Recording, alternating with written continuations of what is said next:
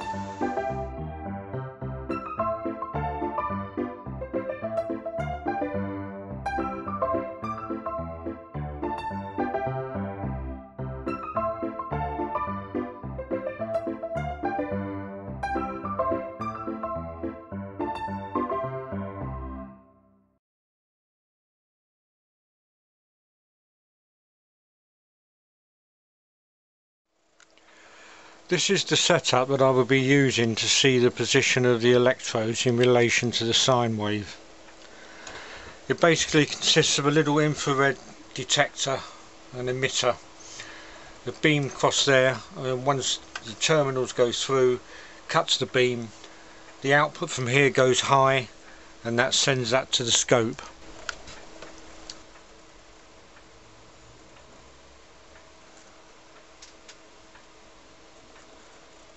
Here's the phase controller. I've got 3 caps that I'll be using. I'll be putting them in parallel with one another, then gradually disconnecting one then another one to see which is the best value to use.